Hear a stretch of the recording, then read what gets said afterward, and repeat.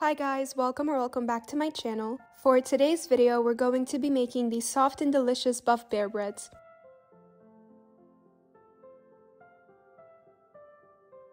In a bowl, combine your room temperature or warm whole milk, instant yeast, vegetable oil, and sugar.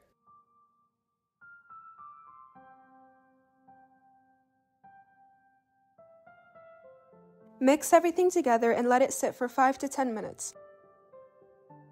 If you see bubbles form at the top, that means your yeast is alive and you're good to go. To the yeast mixture, add 1 large room temperature egg and then whisk until well combined. Dump in all of your flour at once and then add the salt.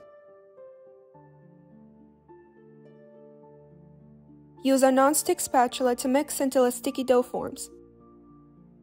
Once you reach this consistency, add 1 tablespoon of oil and let it sit uncovered for 15 minutes.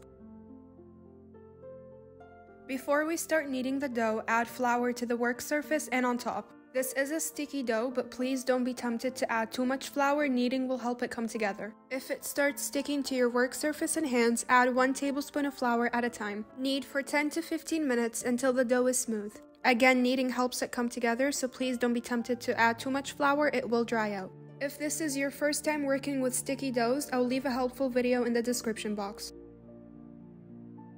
Once you're done kneading, take a small piece of the dough and stretch it out.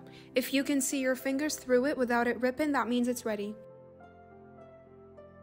Place the dough in a large bowl and cover with plastic film. Let it sit for 1 to 2 hours in a turned-off oven until it doubles in size. If it's cold where you live, it might take a little bit longer.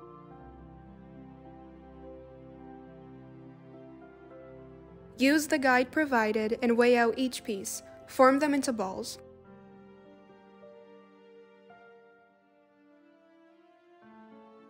To make transferring these easier later on, work on a large piece of parchment paper or directly on the baking dish. Lightly wet the ears before sticking them on. This recipe makes 2 bears. Cover them with a kitchen towel and let them double in size for about an hour. Once they double in size, check if they're fully proofed. Gently press the dough, and if it springs back quickly, that means it needs more time. If it leaves an indent or springs back slowly, you're good to go. For the egg wash, combine 1 egg and 1 tablespoon of milk. Brush the bear with the egg wash and then place on a baking sheet that's lined with parchment paper. These do expand in the oven, so leave space between them.